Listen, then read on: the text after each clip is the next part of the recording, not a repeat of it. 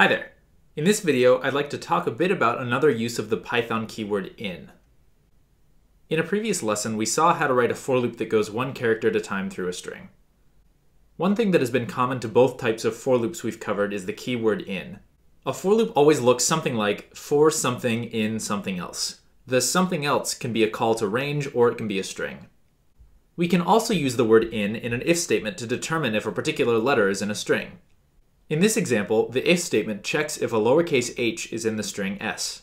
Since h is in fact in the word hi, the condition of this if statement evaluates to true, and the body of the if statement runs. You can also put a literal string to the left of the word in to test if it's in a string. The string to the left of in doesn't actually have to be just one character. It can be a multi-character string.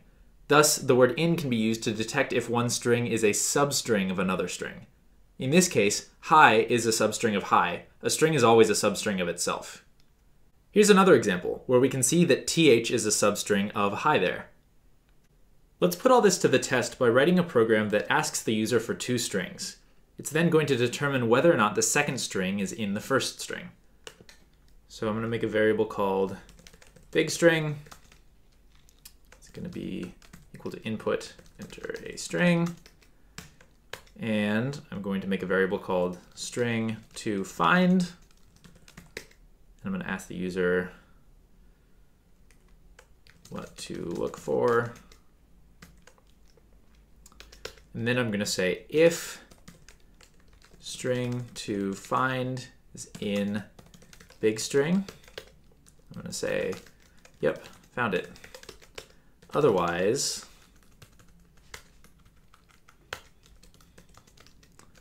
didn't find it. Let's test this out. All right, let's try ABCDE and let's look for ABC. Yep, found it.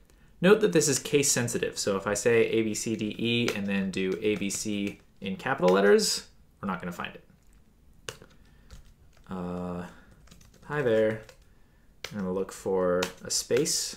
Yep, found it. Okay, let's add a comment. Ask the user for two strings, determine whether or not the second string is in the first string.